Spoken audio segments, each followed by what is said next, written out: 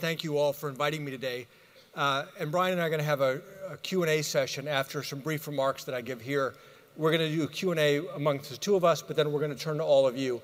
You know, it's really important for me. So I'm the president of the Federal Reserve Bank of Minneapolis, have been president since January of 2016.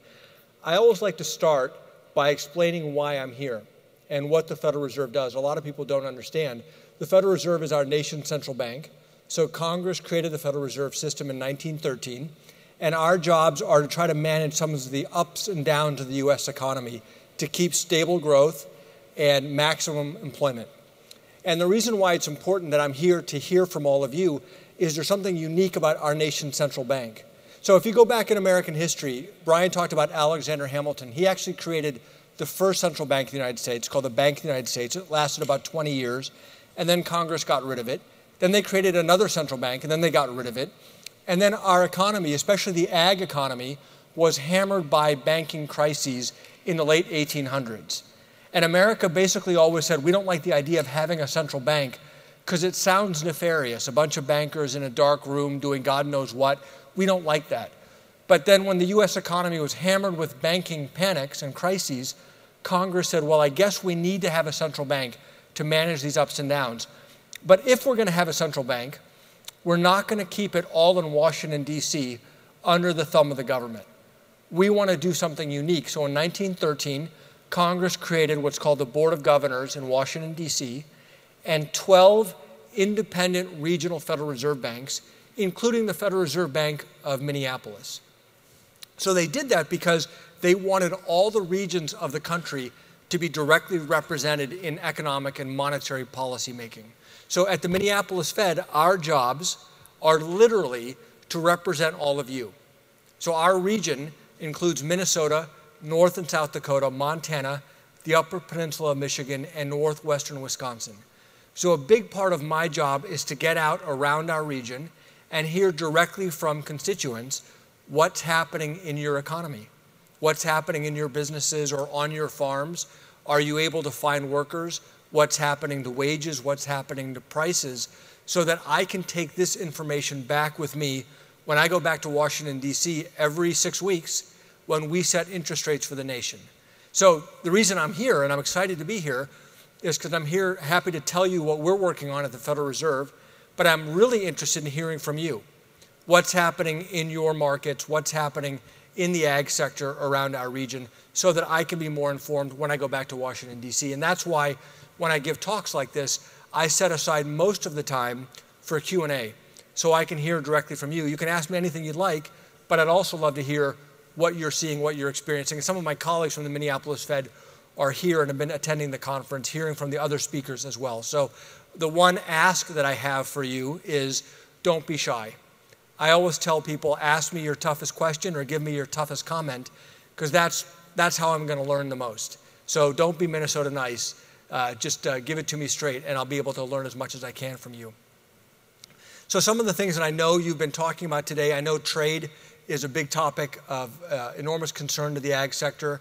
I'll just give you a few thoughts on it. I know Brian and I are going to talk about it, and we'll hear more from you. You know, I'm sympathetic overall with the need to be tough on China. I've observed, I was in Washington as part of the Bush administration and briefly under the Obama administration. My old boss, Hank Paulson, the Treasury Secretary, had intensive engagement with China. One of the things that I've learned is that 20 years of having serious conversations with China, China smiles and nods, and then they do whatever they were going to do anyway. So 20 years of very serious conversations hasn't led to much. So we need to explore other ways of holding China account to actually have fair trade. So I'm sympathetic with the need to push China to open their markets and to have fair trade. I deeply believe that free trade has benefited the U.S. economy tremendously over our history. It's enormously important going forward. And there's real pain being felt right now, especially in the ag sector. But I'm also sympathetic with we do need to find a way to open markets around the world so that we have fair trade for U.S. producers and for U.S. consumers on a long-term basis. And so I'm sympathetic with that, though it's not a strategy without cost and without risks. Excuse me.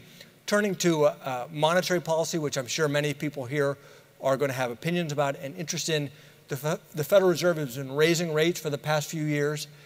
I've been pretty outspoken saying I don't see the need to raise rates. So we have this thing called a dual mandate. One of our goals is stable prices. So inflation at 2%, that's how we define stable prices. Another goal is maximum employment. As many Americans who want to work are able to find jobs. And those two goals, stable prices and maximum employment, we traditionally think are linked through wages. So as the economy heats up and businesses have to compete to find workers, you typically think businesses now have to bid up wages, and then that leads to inflation. So as the job market gets tighter, you would think that that leads to higher inflation over time.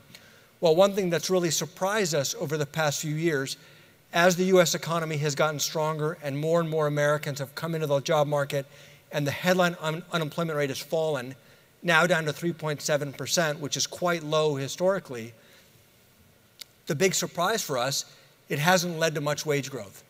Wages have picked up a little bit, but in the context of history, wage growth has not picked up very much, and it is not yet at a level that signals high inflation to come.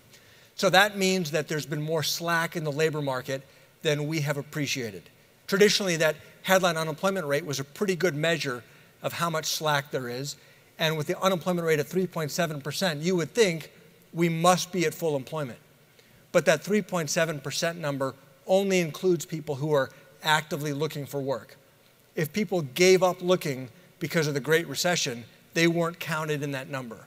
So we've been pleasantly surprised when the U.S. economy has continued to create about 200,000 jobs a month, month after month after month, as more and more Americans enter the job market. So that's enormously positive for those workers, enormously positive for their families and for their communities. And the big question that we're wrestling with is, how many more are out there? Are there a lot more workers who would re-enter the job market if wage growth picked up? And so this is the debate that we continue to have at the Federal Reserve, and we don't know for sure. I mean, I wish we did know. I wish we knew exactly how much slack was left. We just don't know. And I've been in the camp saying, hey, let's take it easy on rate increases to allow the job market to continue to strengthen. And if we see signs of inflation picking up or inflation expectations picking up, we can always raise the rates then. And so far, I continue to think that that's an appropriate stance. But me and my colleagues are all focused on looking at the data, seeing how the economy actually evolves. So I'd be interested in hearing from you what you all are seeing. I know many farmers and many folks in the ag sector struggle to find workers. What are you doing? How are you responding? Are you, in fact, raising wages? You know, a lot of businesses that I meet with say, boy, it's so tough. We just can't find the workers we need. And then I say, well, have you tried raising wages? And often the answer is no. That's the last thing that they want to do. Increasingly, you do hear anecdotes of businesses saying, yeah, we are paying more now. And the good news is I often hear about it at lower-end workers, lower-skilled, entry-level workers. Their wages tended to have lagged in this recovery. It's nice that they're now starting to get some pay increases. But if you look at the aggregate wage data, the aggregate inflation data, we're not yet seeing signs of an economy that's overheating or inflation about to take off. But these are the signals that we're trying to figure out as we're determining the future path of monetary policy. So I talked a little bit about trade. I talked a little bit about monetary policy. What I think I'd like to do now is invite Brian to come out here. We're going to have a discussion, and then we're going to open it up to all of you. I think you can send in questions electronically, as well as we're going to have roving mics. So again, don't hold back. I'd love to hear directly from you. Both your comments and your questions are welcome. So why don't you come on out, Brian?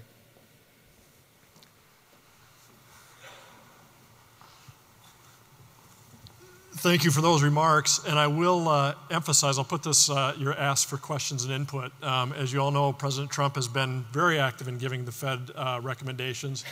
You have the same opportunity to do that today is the way I look at it. So I hope you'll take advantage of that and do raise questions. And as he said, you can both step to a microphone at any time. This is not meant, you'll get to listen to me less if you walk to the microphone. So do walk to the microphone, and then again, those tents that are on your table have the website that you can chime in on. But I will take the license of sitting here. And my first question, you talked about trade. And as I was listening about trade, I was thinking one of the elements that hasn't come up yet is foreign direct investment. And it just happens this morning that, of course, one of our local firms has been purchased by a South Korean company. If we look at our meat processing, meat packing sectors, we look at many of our grain sectors and so on, a lot of foreign direct investment is coming into the U.S. How should we view that in agriculture? I mean, somebody this morning talked about money flows. Jason Henderson, I think, was talking about how money is flowing from the rest of the world into the U.S. as a safe haven. So how do you reflect on that? That's been a significant trend here. And what does that mean for agriculture, do you think, and really for the state's economy as well? Well, I think foreign direct investment, again, it's enormously positive for the U.S. economy as a whole. The fact that investors around the world want to invest in America is a vote of confidence in our economy. And as imperfect as our democratic process is, it's also a vote of confidence in our overall democratic process and the rule of law. And that's why you always hear about the dollar as the reserve currency. It's because it's backed by the U.S. economy, and investors are saying we have confidence in the U.S. economy. So that's enormously positive, and we need to keep that. People have asked me, well, when do we think there would be a competitor to the dollar, a credible competitor to the dollar? The two obvious candidates, the two other major economies in the world that would be obvious candidates, one would be Europe and the Eurozone. Mm-hmm. Obviously, if you're paying attention to the paper, they've got their own challenges, big challenges to sort out. And of course, China over time being a very large growing economy. But relative to Europe and China today, investors are saying, hey, we believe in the U.S. economy, and as imperfect as the U.S. political system is, we believe in that. So I think that's enormously positive, and I hope that our own competitive position stays ahead of the rest of the world going forward. Yeah, and it actually ties in to wages as well. So there's been this long-running story that we were shipping manufacturing offshore, going to other countries because wages were lower. Now, to what extent is our economy from, part of its technology substituting for labor? What's happening with that dynamic between innovation? You mentioned a little bit with China and their policies. You have an innovation component, you've got relative wages, you've got labor that shift those global dynamics. What are you seeing there? Well, one of the big questions that we are all wrestling with is it seems like there's tremendous technology that's being developed in our economy and in the global economy. Yet if you look at the productivity measurements, it's not showing up in the productivity measurements. So there are a lot of different theories for why that might be. Some people say the stuff that we're inventing right now, say Twitter, no offense to everybody on Twitter, and Facebook, they're basically leisure devices. They're not actually making us more productive. That's one idea. Another idea is that there is big innovation taking place, but it takes decades for it to work its way into the economy and really show up in productivity measurements. I know the ag sector is enormously innovative. And whether it's one of the reasons that prices are low is because farmers are so productive and are continuously setting new records for how productive they become. So I think these are complex questions. Productivity tends to be a global phenomenon. So if we invent a great new technology in Minnesota, it can quickly be adopted around the world, and then the world's productivity tends to improve. So this is something that we're seeing all around the world, and it's still something we don't completely understand. Mm-hmm. So agriculture is kind of unique in that space, I think, because obviously the land that we have in this area of the world, in fact, Minnesota, one of the unique things, we're on about the 46th parallel of the globe, and about 50% of the world's agricultural production occurs on that same parallel. But there are other places in the world, Brazil, Argentina, that as we shift some of these trade policies, what are the influences, do you think, long-term? The question, long-term, we're changing the trade bargain, I guess, or deals. Have you given thought to how that shifts some of those dynamics in the world? Because, some of these agreements have been in place for, post-World War II, and we're making some pretty big shifts. Do you see big changes occurring, or is it more margin around the edges and the most competitive space wins no matter what? My sense is, and you all are the experts in this better than I am, so let me just start there. My sense on these type of markets is, in the long term, it ends up being who's most competitive. I think in the short run, there are going to be ups and downs, or there are going to be shifts in the trade patterns. But if the U.S. farmers and Minnesota farmers and ag producers are more competitive, they're going to win the market share. And that's that's the nature of commodity markets that we are operating in. Now, ag is more complicated. It's not a pure commodity. It's not exactly steel. It's not exactly oil. I understand that. But at the end of the day, why has the U.S. been the leader in agriculture around the world for so long? Because we've been the most productive. And I don't see any evidence that that's changing. I don't think our innovation edge is going to go away because of these tariffs. Yeah. So it's some good news in these trade. There's a solid basis there. It's the short term. Let's look to the long term and how we improve those. Yeah. and march forward with that technology. And you think about a parallel sector in the oil sector. So obviously oil prices are very volatile. When oil prices fell dramatically, it really affected North Dakota as an example. But we didn't forget how to innovate. It absolutely affected the people who were doing the work. It absolutely affected those businesses. But our brain power that developed this technology didn't all of a sudden go away and stop thinking and stop innovating. Right. We continue to lead the world in that technology development. Right. So good. I was talking far too much. So this is an interesting question too. So we mentioned President Trump. And I suspect you mentioned. Okay. I suspect this may be a question that you might not want to answer, but to what extent have President Trump's comments on low interest rates factored into Fed's decision making? I can tell you honestly, not at all. One of the things that's wonderful about the Federal Reserve System, and I wish you all could peer behind the curtain, that's why I come out to do these type of town halls, to let you see in as much as you can. The Federal Reserve as an institution is non-political, non-partisan. It's really people who are dedicated to serving the country and achieving the goals that Congress has given us in a non-political manner. So starting with our chairman, Jay Powell, and all of the presidents and the governors of the Federal Reserve System, everybody is committed to making decisions based on data and analysis, not based on political consideration. So my colleagues and I may have we may look at the data and draw somewhat different conclusions. That's healthy. Yeah. But we're all doing it for the right reasons, which is let's make the best decisions we can based on the data. Yeah. Well, the follow-up to that, I think, which is probably informative for people, what are the consequences of, we do have an independent Fed. You do make decisions based on the science of economics. Some people laugh about the science of economics, right?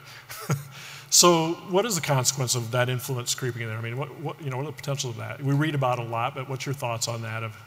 I think if we had a different composition of people around the Federal Reserve System who were more focused on politics, then I think that if you look at other countries where the executive branch or the legislature is able to exert direct influence on monetary policy decision-making, what ends up happening is people lose confidence in the currency.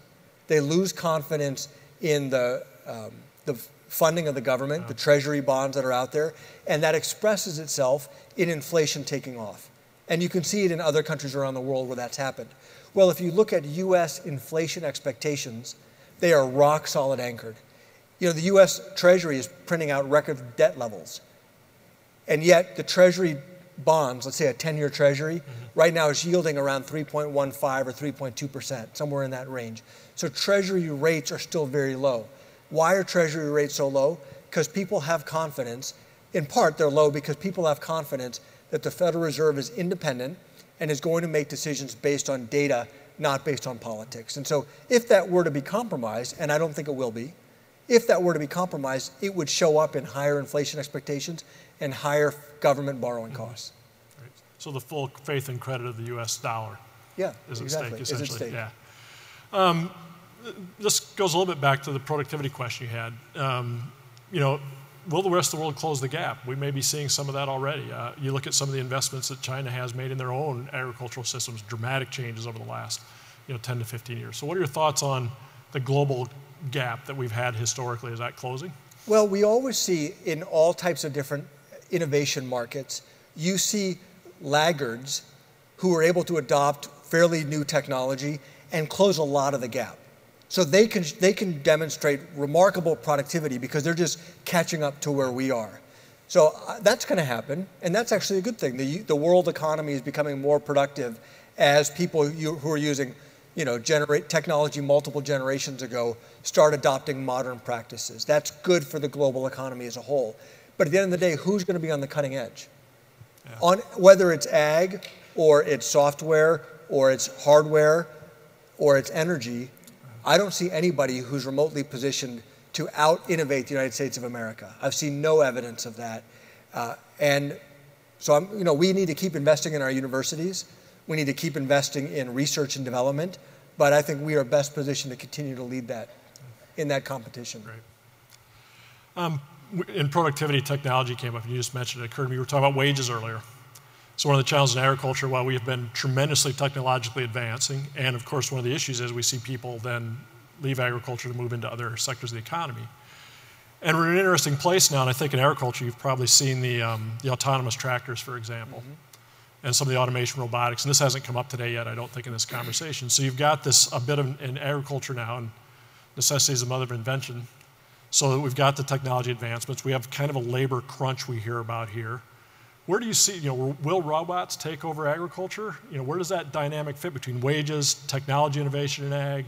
What's your sense of, and that's across the economy, really. That's not just agriculture. Yeah, it's across the economy. So one of the other explanations for why productivity growth has been low in recent years, and we don't know how much of this is true, is when the Great Recession hit and unemployment in the nation spiked to 10%, there was a lot of labor available. So businesses could say, you know what, I don't need to invest in this new machine. I can just go hire a few more people to do the job. And now as labor gets tighter and more scarce, businesses, including ag, are saying, you know what, it's harder for me to find workers. Maybe I will go invest in that technology. So I think that this trade-off between technology and labor has been happening forever. I mean, certainly if you go back 100 years or 150 years ago, when ag was incredibly labor intensive, and then automation came back then, and people said, well, that's the end of labor. What's going to happen to all these workers? Well, they moved into factories, they moved into cities, and they did different jobs. So I think that this dynamism of the global economy and the US economy has been with us for a long time, and I think it's going to be with us for a long time. I don't think it predicts the end of labor. I think the nature of jobs is changing. Yeah. So yes, does anybody out there I want to ask this question, what are you seeing as you're facing, we hear, and I guess I could almost turn into the, between immigration questions. Minnesota, if you look at rural communities in Minnesota, particularly the Wilmers, the major centers, Marshalls, and you look at population demographics, you'll see a fairly significant, there's more diversity in those communities in terms of origin. So a lot from Latin America, of course, other parts of the world, from Eastern Europe to Africa in work there. That's really changing the face of rural communities as well. And I'm curious for people in the audience, what do you see happening with quality of labor availability in some of these regions where we do have significant manufacturing, processing investments there? And what are people doing to address that? Are you investing in new technologies? Are you making those types of decisions now? I think that's the kind of thing you were asking people to respond to. But in the meantime, your sense of, there's the immigration question in that a little bit, sure, a little bit of rural communities and what impact labor has on them. Well, when I travel around our region, as you all know, our region is very rural. And most rural communities I go to, people say, we're really worried about the future of our communities because our young people are leaving. Our young people go away to college and maybe they stay and they don't come back. And what's going to happen to our towns? And there are a handful of towns that have really turned to immigration to try to change the dynamics, the growth dynamics. And so I've been going around. In fact, we had a conference earlier this week at the Minneapolis Fed on immigration's role in our regional economy, both to meet the needs of the workforce, so businesses and farmers who need workers, and if you think about what happens to the future of many of these towns that are declining population, immigration has a very important role to play. I mean, this is math. So I'm going to leave it to all of you to decide on whether you like immigration or not, but I'm just going to do the math for you. One important source of economic growth is simply population growth. And we all are having fewer kids than we had 30 years ago or 50 years ago.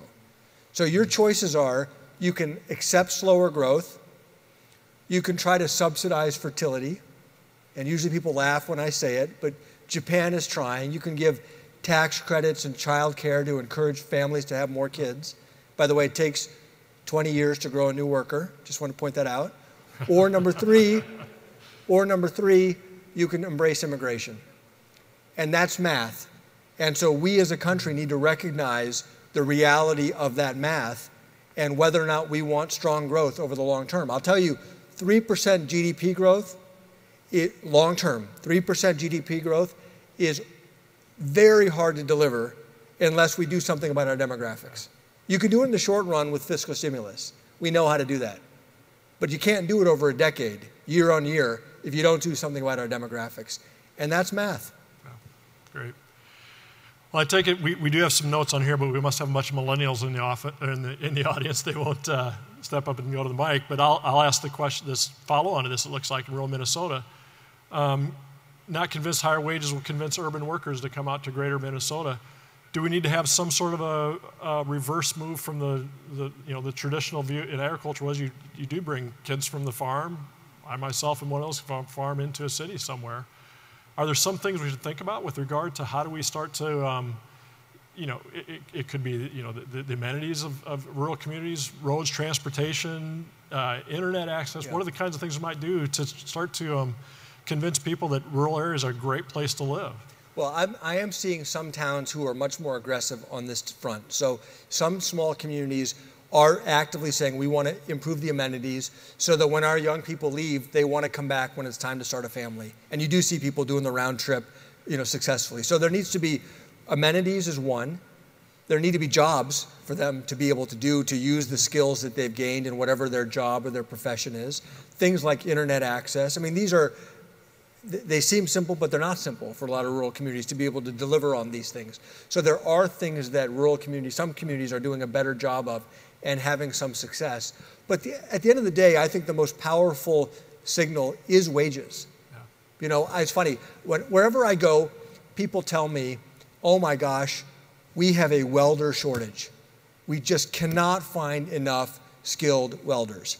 So when I go to community colleges, and I visit a bunch of them around our region, I get a tour of the college, and I'll take the president of the community college, and I'll say, hey, you need to train more welders. What's the matter with you?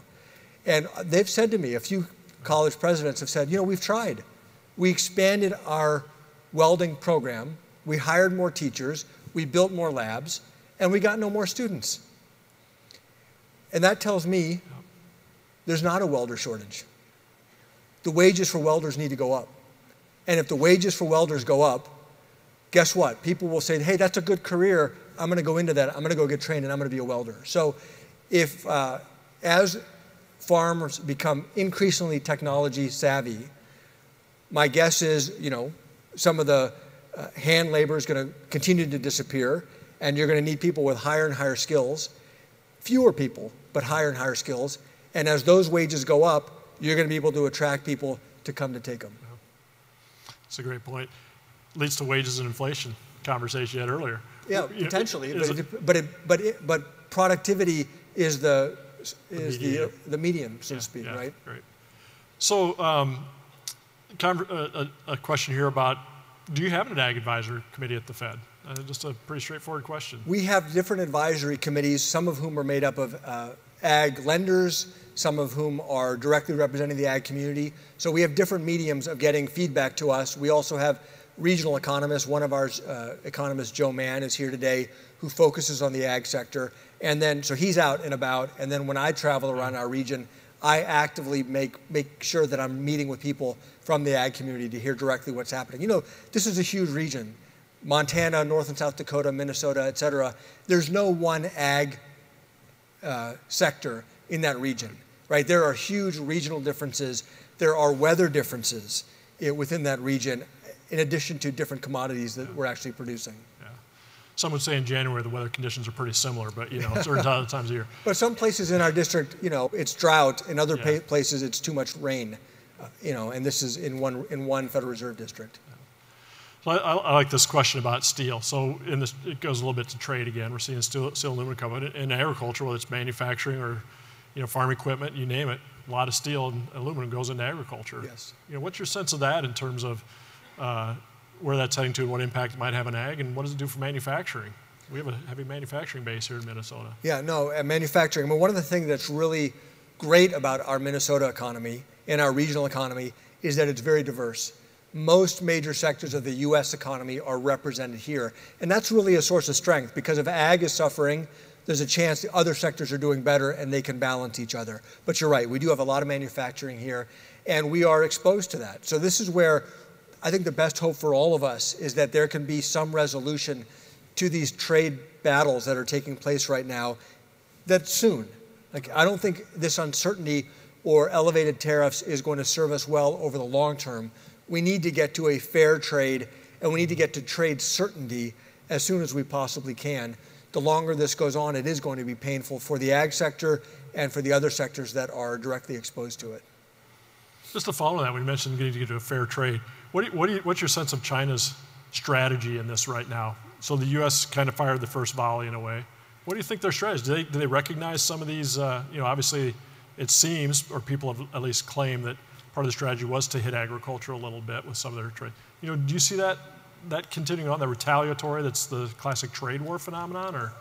It seems like it. Now, the big question is, so China's economy, we know that China's economy is much more trade dependent than is our economy. I know for folks in the room, trade is enormously important, and it is to the U.S., but as a share of our economy, trade is much smaller, a much smaller share of the U.S. economy than it is for China. So that would imply that dollar for dollar or renminbi for renminbi, they have a little bit more to lose in the short run than we do, a little more risk. So then the question is the political dynamics, which is, does China and they're not a democracy. So can they endure pain? Can their political system endure pain longer than our political system can endure pain? And that I don't know. So far, if you look at the national statistics for the U.S. economy, the tariffs are having almost no effect. They're having an effect on farmers, they're having an effect on the ag sector. But if you add up all the sectors of the U.S. economy, the tariffs are not really showing up in any meaningful way yet. We think they are showing up for China. So it does seem like China is feeling more pain right now. But it might be that their political system allows them to have a higher pain tolerance for longer than we have. And I don't know how that's going to play out. Yeah. That's really interesting. There's a couple of people here, of course, interest you get plenty of questions about. And all of them are long range looking at interest rates. One looking back to the 70s and 80s and what that did to land values. One asking about what the next 3 to 5 years are. I think Howard Buffett wrote a book called 40 Years, and the notion of that was most farmers have 40 years of their investment and work in this. I think, Chris, you said 32 years, so she's getting close to 40 years. So what are the longer term, what do you see happening with interest rates? And the Fed's kind of walking this line, wage inflation, where does that move and over the longer run? And what does that mean for land values? Well, over the last 30 years or so, one thing that we've seen is that interest rates in advanced economies have gradually declined. So interest rates now, the notion of what interest rate is neutral, what interest rate neither stimulates the economy nor taps the brakes. I think we're pretty close to neutral today, and that's a lot lower than where neutral was 20 or 30 years ago. So what determines that? Well, what we think determines that are things like productivity growth, things like demographics, some of these broader macroeconomic forces wrapped together in determining the overall supply and demand of capital. And that ultimately determines where neutral is. So right now, it's very hard to say where interest rates are going to be in 30 or 40 years. I basically have no idea because I don't really know what's going to be happening to productivity. If there's great new inventions that require a lot of capital and that are very productive, you could imagine huge demand for capital all around the world, but it's going to be very productive to make those investments, and the neutral interest rate will be higher than it is today. So these are the broad macro forces that affect us, but that we don't really have direct influence over. So over the next few years, the outlook for inflation is contained. The U.S. economy looks strong. I feel more confident in that. What's going to happen 20 years from now or 30 years from now, boy, we just don't know. Yeah. It's interesting, this conversation 10 years ago, we were talking about deflationary. When you were managing TARP, yep. That was the concern. We have not done a whole lot to reduce sovereign debt around the world, and a couple of people have asked this question in here. That's why I'm raising it now, I guess. What do you see as the risk size? So in the U.S., in fact, I guess the estimate, if I recall right, is about $1 trillion from the tax relief program. Yeah, or 1.8, something like that. Yeah. What do you see as the risk of? There was an earlier slide today about housing markets and where they're at relative to wage increases, for example. What is the risk of debt out there? What does that do to inflation, deflation, that tipping point? Well, you would expect. So we know no country can afford to print debt forever. You can't live beyond your means. At some point, investors around the world say, you know what, I'm losing confidence in your economy, that you're going to pay this debt back, and there's someplace else I want to go invest in. So it's somewhat of a relative game. So you could imagine if Europe gets their political house in order, and now investors around the world say, you know what, I'm going to go invest in Europe as a better place to invest in America. Then all of a sudden, our debt capacity relatively gets reduced. Now, the question is, we don't know when that's going to happen. We don't know Are we 5 years away from that happening or 20 years away? We don't know. Right now, if you look at the data, investors around the world are saying we have a lot of confidence in the U.S. economy and the U.S. economic system, including our legal system and our political system, and we feel good about that. But at what point is that going to change? And again, it's partly a relative measure. It's not just up to us. It's also up to other countries when they make their economies relatively more attractive places to invest. So that's why it is important that we make tough choices to live within our means, to get our fiscal house in order while we still have time. We certainly don't want to be in a position of being forced to do it because investors have already decided, hey, we've lost confidence in America, we're going to go invest in Europe, or we're going to go invest in China. That's going to be a much more painful adjustment for us to make than to make it when we are the more attractive economy. Good. So somebody's got my interest at heart here, it looks like, with a question about education.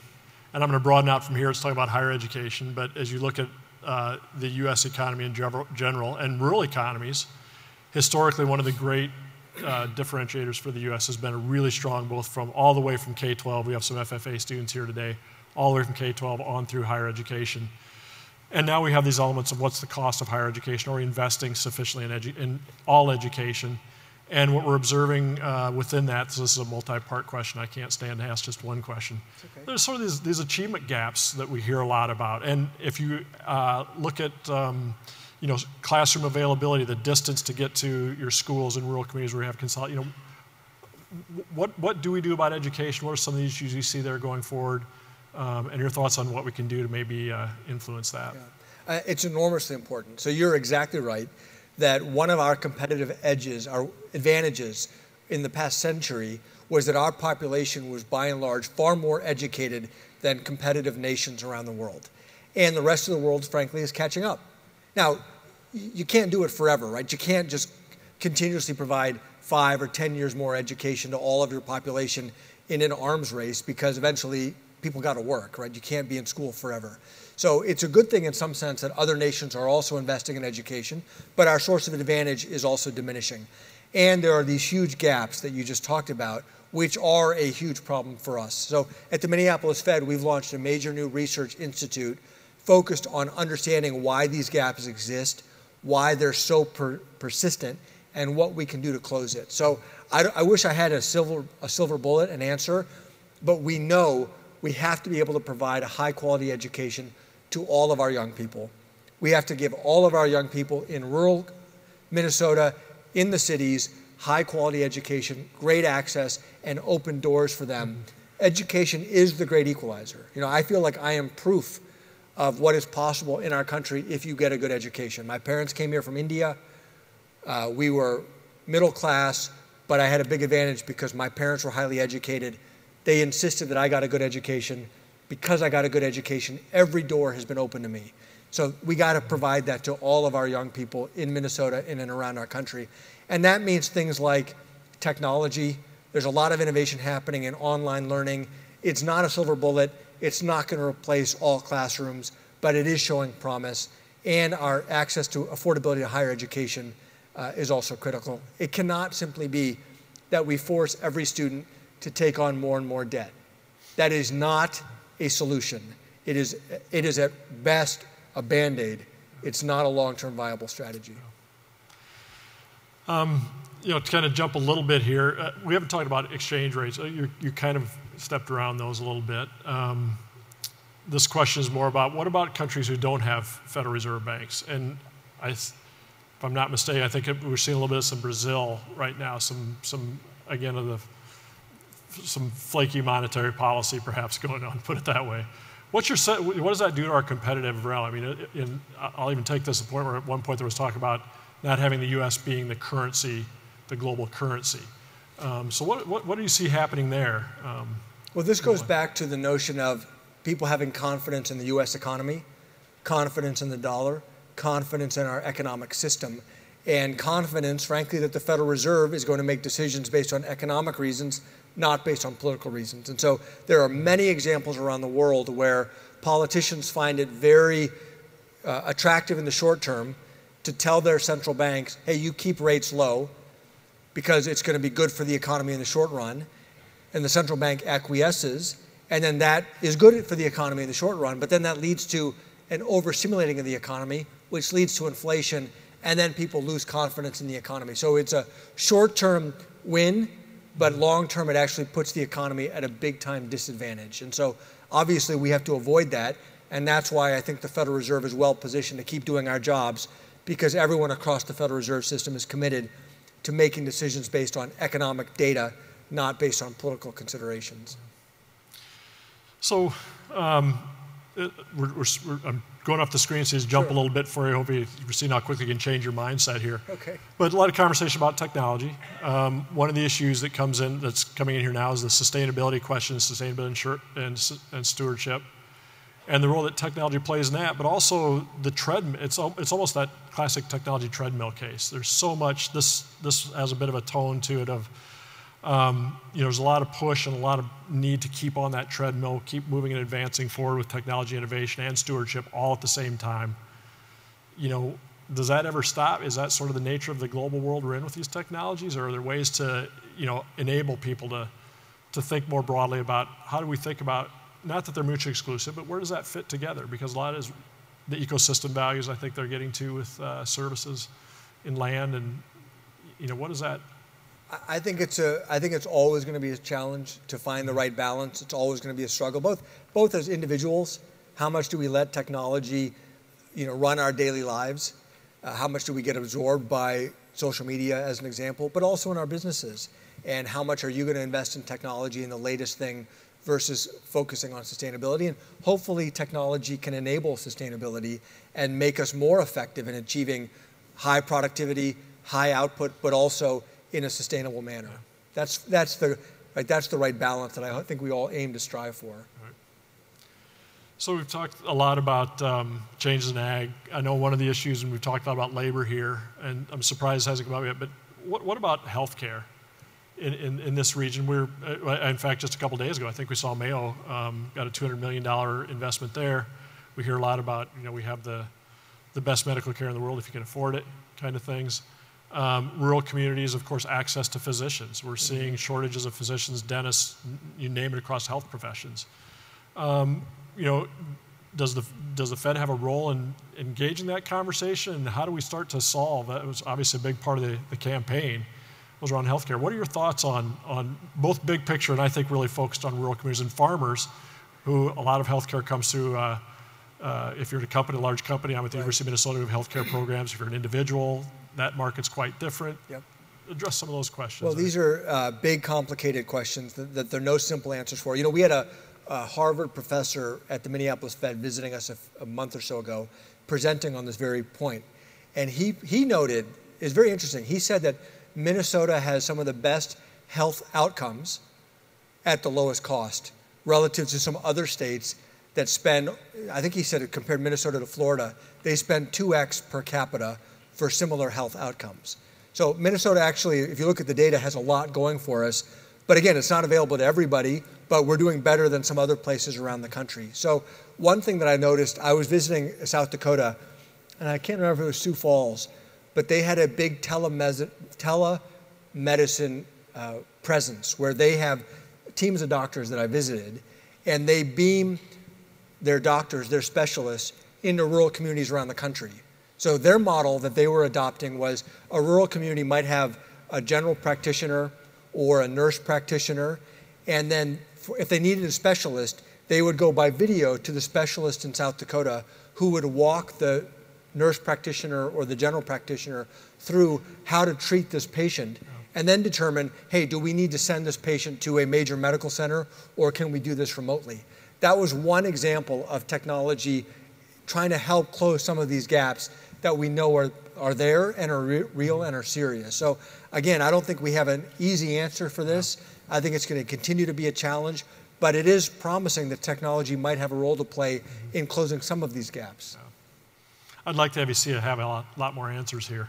But these are complicated questions. Professor, I could turn to you too. Heal thyself. I hear that in the healthcare question, right?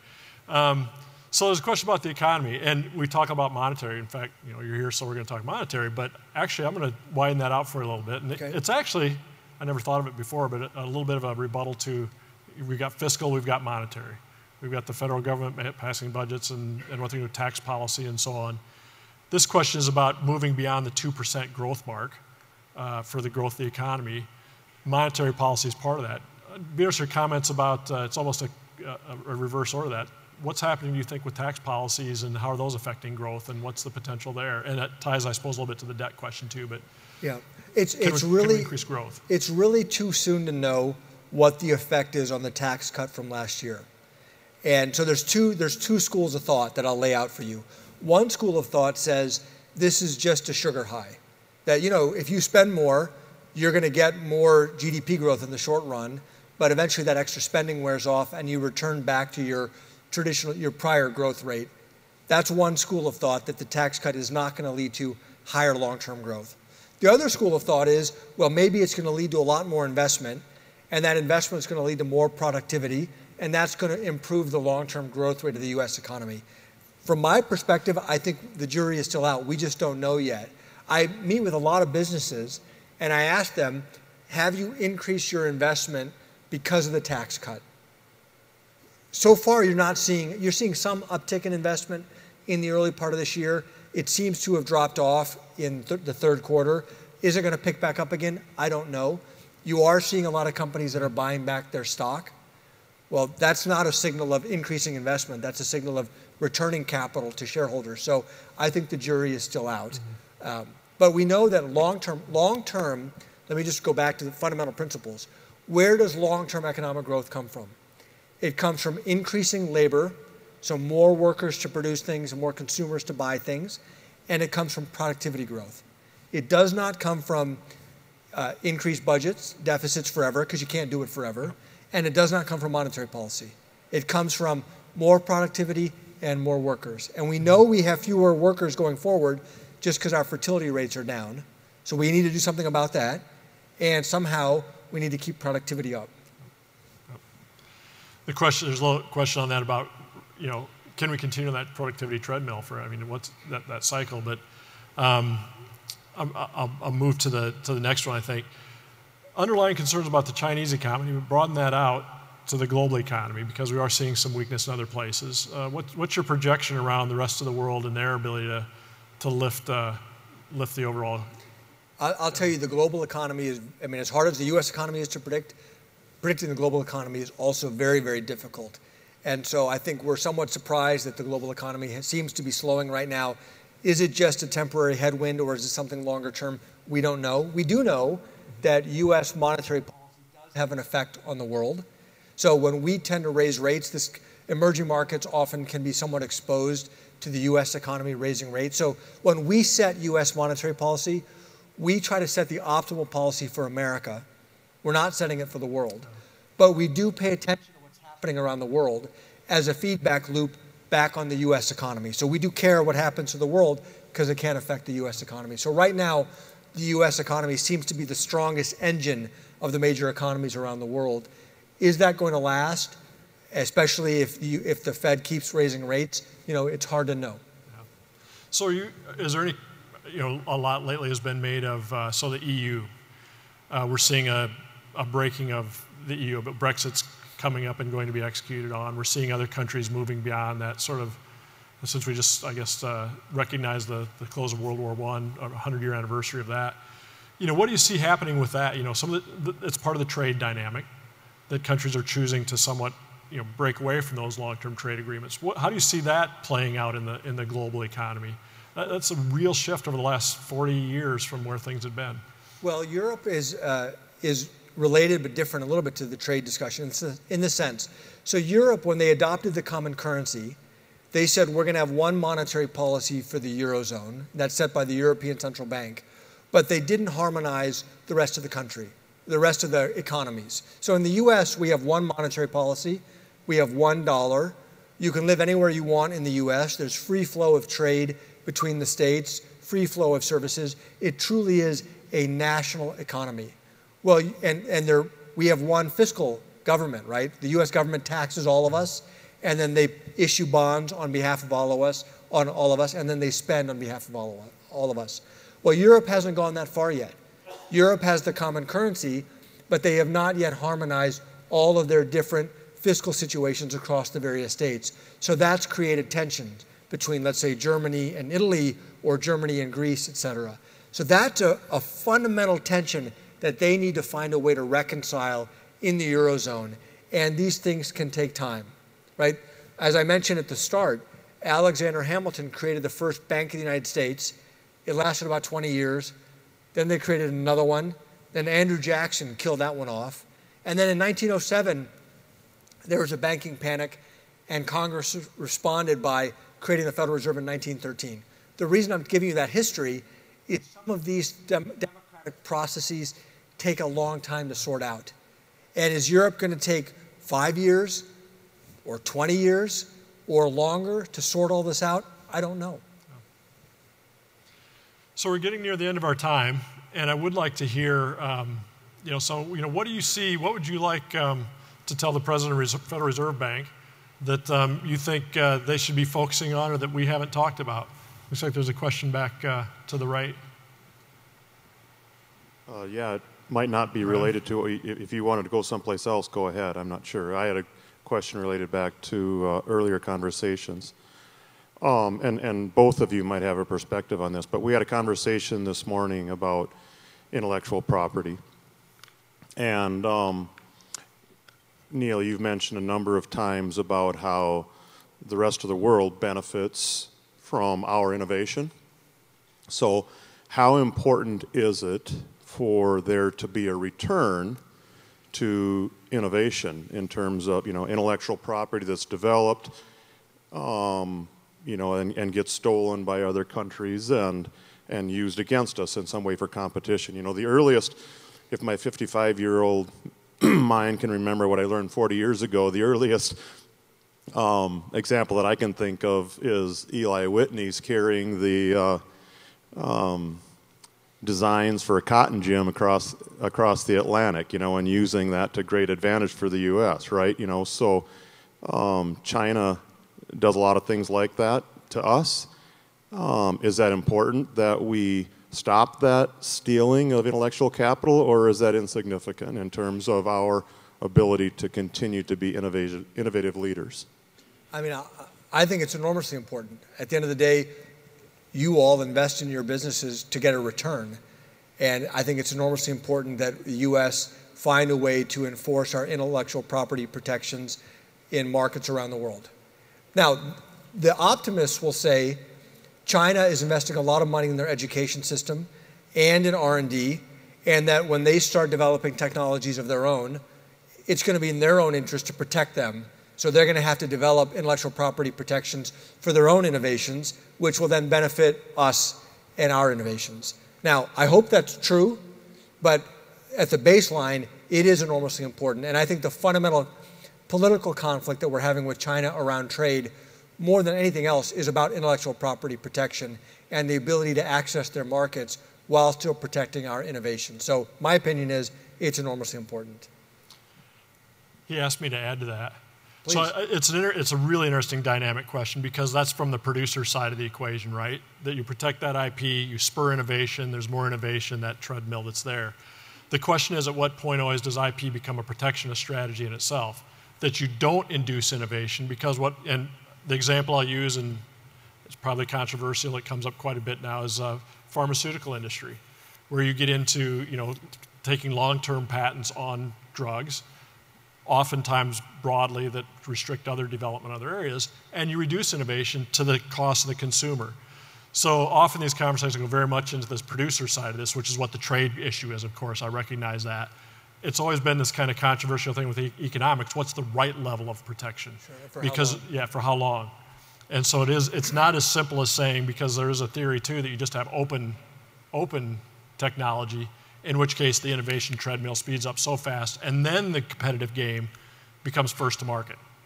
Can you be on that place to move the next treadmill to market? So it's a really interesting question. I think, like so many, I didn't give an answer either. I wanted to make sure we have 4 hands up here now, so we got a lot of other hands. But tough question. Other question? I saw somebody else either. So one I've been wondering about, this may be, we're getting near the end here, but it hasn't come up today either. But the Minneapolis Fed has been recognized for a long time as I think Gary Stern and Ron Feldman, I think, wrote the Too Big to Fail. With regard to banking sector, we're seeing, again, a lot of, both in ag finance credit, look at it from that perspective, look at it in just size of scales of firms and ownership in agriculture and food systems. Is there such a thing, what do you see as that in an ag context, I guess, from a finance perspective? I also think on a smaller scale that we've got some very large farms out there in Minnesota now. They're typically privately held, financed by debt and equity. There's going to be some transition there. People on average age a year every 12 months kind of a thing. So how do we, what does that credit market look like in ag? Because is too big to fail a thing there, or is it, what do you think? I mean, we are seeing obviously concerns from ag lenders. The longer the low ag prices continue, the more exposure, the uptick in bankruptcies and whatnot. So I think the ag sector, you all know better than I do, is under pressure. And if this continues, we'll continue being under pressure. I certainly hope too big to fail is not a thing in the ag sector. It's not a good thing for the U.S. economy if we have firms that if they fail, they bring down the rest of the U.S. economy. That's nothing to aspire to. And so, I've been of the view with my colleague Ron Feldman that the biggest banks in America, the giant banks, need a lot more capital, equity capital, to make sure that they have the buffer to withstand downturns and mistakes. But our basic capitalist system is, if a firm runs into trouble, it should be able to go through bankruptcy. And ownership may change. The operations can continue. Ownership changes, and the rest of the U.S. economy is largely unaffected. So, I mean, again, I'm not wishing that on anybody, but that's where I would sense the ag sector is. Well, I think so. We're getting our nook, our hook. Well, President Kashkari, it's thank been you a for delight having me. to meet you and visit it. with you. Yeah, thank you. Some complicated questions. Thank you very much. I appreciate it. Thank you.